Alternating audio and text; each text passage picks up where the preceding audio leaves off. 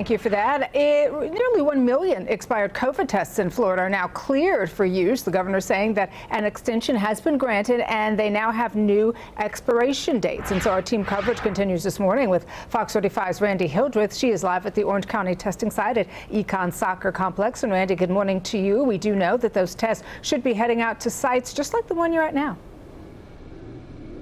Yeah, good morning, and they would be pretty welcomed. As you can see, the site doesn't open until 9 o'clock this morning. They opened the gates here about 10-15 minutes ago to let some of the traffic inside, but the traffic has moved inside, but there is still a line of cars that stretches into the neighborhood, winding through some of the streets here. We got here before 7 o'clock this morning and people were already in line, and some of these sites have had to close early recently because it's first come, first served. They ran out of supplies and people were still waiting to get swabbed. So again, tests coming to sites like this could be very impactful for the long lines that have had to wait for tests. Now, in terms of what's coming, Governor DeSantis says about 1 million tests are still usable. The FDA approved the extension based on storage compliance. Orange County's mayor said Wednesday his office asked for about 500,000 tests several weeks ago, and they're waiting. The governor also had a news conference Wednesday and said the tests were in storage because demand at the time was low.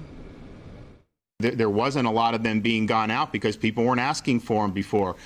So I can't say that there's a guarantee, but I think that you have a lot higher demand for testing right now. And so my sense is that there's going to be enough requests to at least get a lot of those out the door very, very quickly.